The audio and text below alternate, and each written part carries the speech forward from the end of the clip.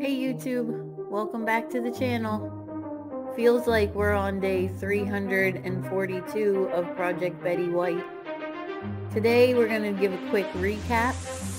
So if you haven't watched the other videos, we got this thing pretty cheap.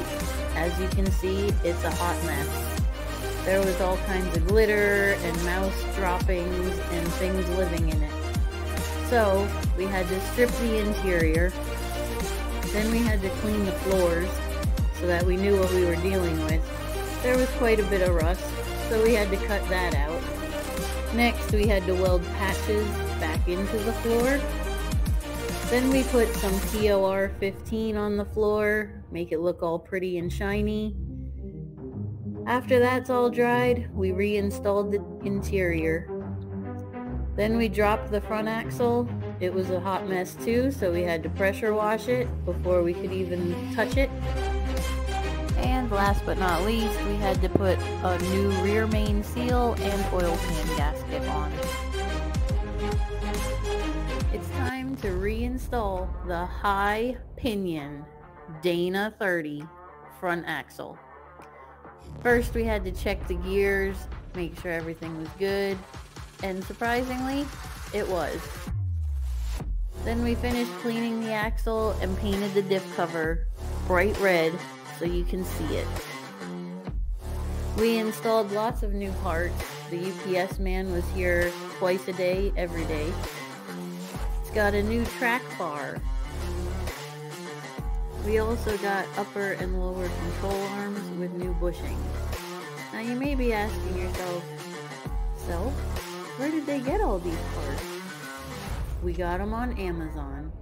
After doing a lot of research, it was the cheapest place with the best parts. And now, for the moment I've all been waiting for. Let's reinstall that front axle. You'll see we started off with the Harbor Freight transmission jack, and it worked out pretty okay. But then, we upgraded to the Badland Off Road Jack. This thing is amazing. Make sure you check out our other video on the Badland Off Road Jack. When it comes to reinstalling the springs, some might say you need a spring compressor. I say, nay. If you have the Badland Off Road Jack, you can do it without that. You'll also need a BFH, but it'll get done.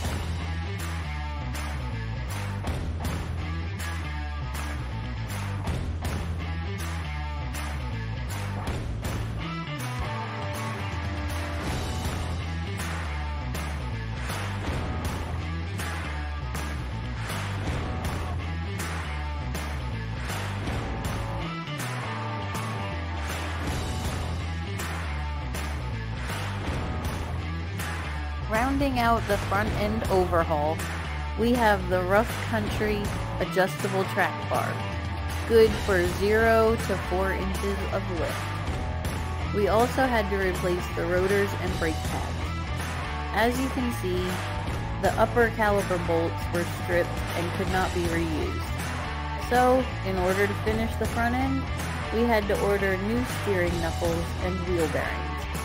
Now, we just have to wait for our good buddy, Francis, to come deliver them. Thanks for watching.